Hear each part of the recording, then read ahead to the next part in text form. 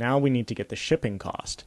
Now, this is something that you may or may not have to do, and it depends entirely on your shopping cart and what you're selling. But PayPal does support shipping, so I want to show you how you can do that here. So here I'm going to say shipping amount, and I'm going to say shopping cart get item shipping cost. And you can do the same thing with tax as well. You can apply tax just like you apply shipping, and you can have rules, you can have business rules associated with that as well. So for the shipping cost, for me, I want to keep my shipping cost relatively straightforward. So in order to do that, I'm going to create another public function. So we've got get item shipping cost. This is another thing that PayPal likes to have, so that it can know how much the shipping is for each item. And so I'm going to say public function get item shipping cost, pass in the product ID, and here I'm going to say return this items, and I'm going to have the product. Now we need to multiply that by however many times we have the item. So this is where the original cost of the item, if let's say our shipping cost for tomato soup is $2, well, we might want to say that if you buy 10 cans of tomato soup, or if you buy 10 of any item, then the shipping cost is this, or the shipping cost is that. You could do it any which way you want.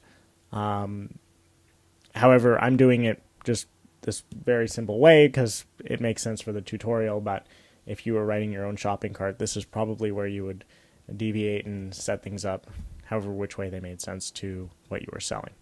But I'm going to say I want to multiply the item quantity. So I'm going to say this get item quantity of the product ID, and I'm going to multiply that by this. Now you're going to notice I'm using a lowercase get this time.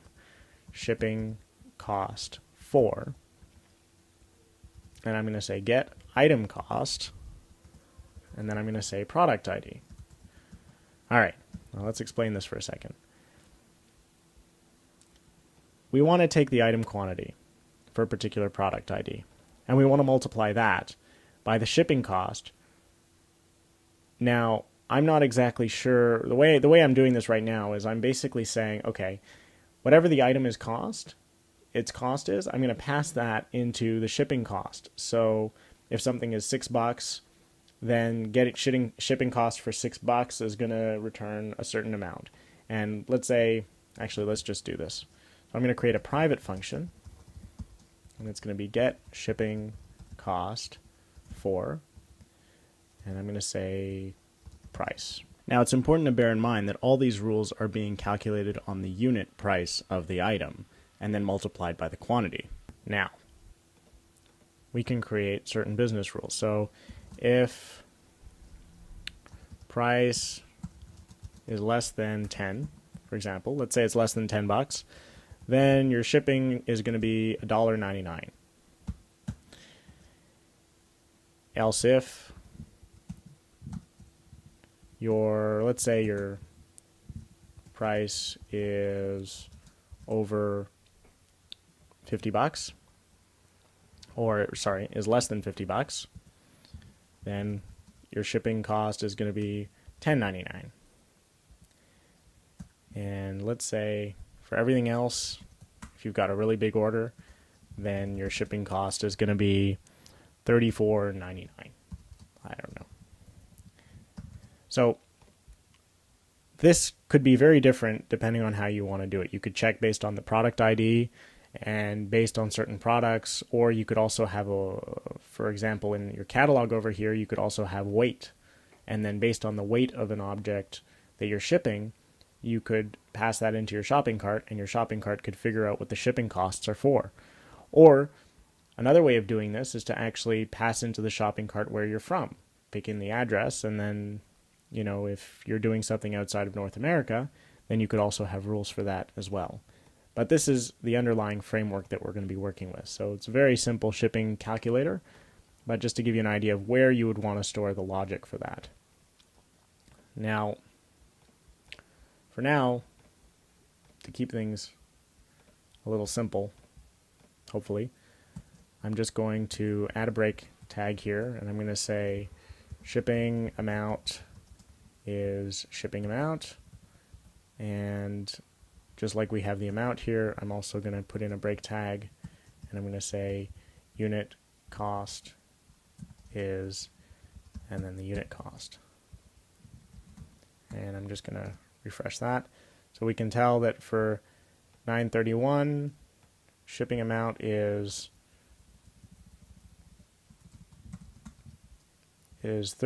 okay, for 8 of these guys, my shipping amount is going to be $15, and my unit cost is $1.33 for each one of these cans of tomato soup.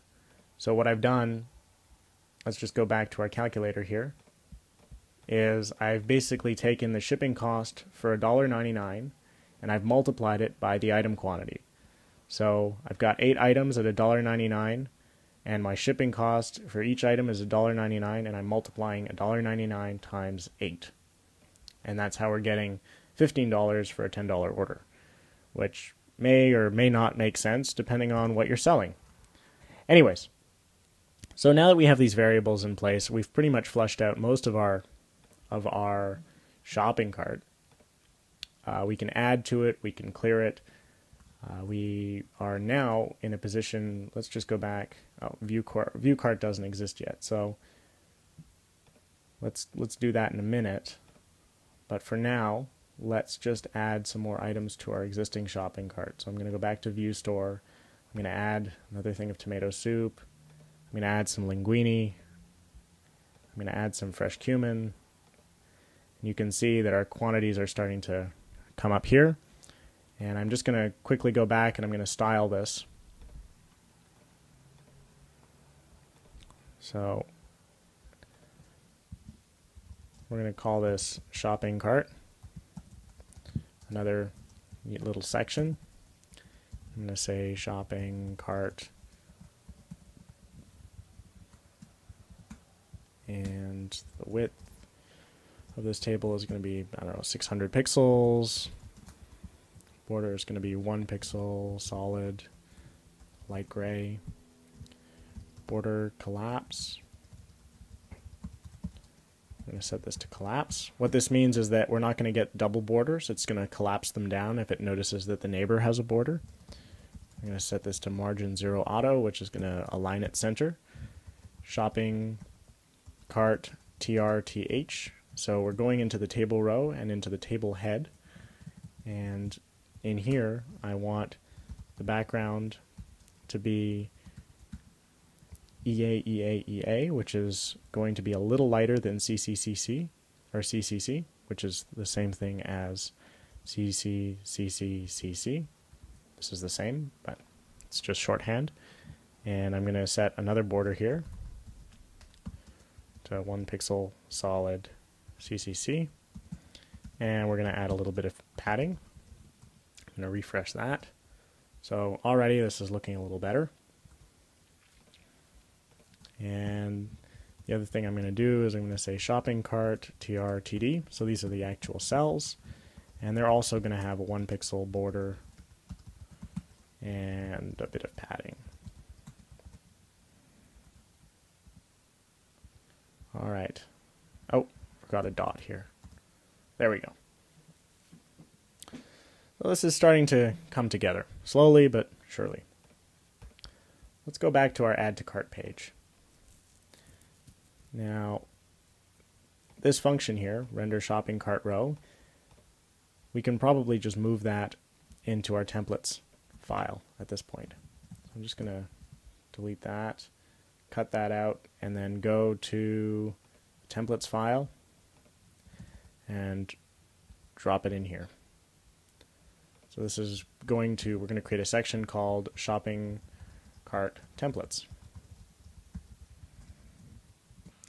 In the next video, we're going to be creating new templates for calculating the subtotal and the shipping row, and finalizing our shopping cart page before going to PayPal. Thanks for listening.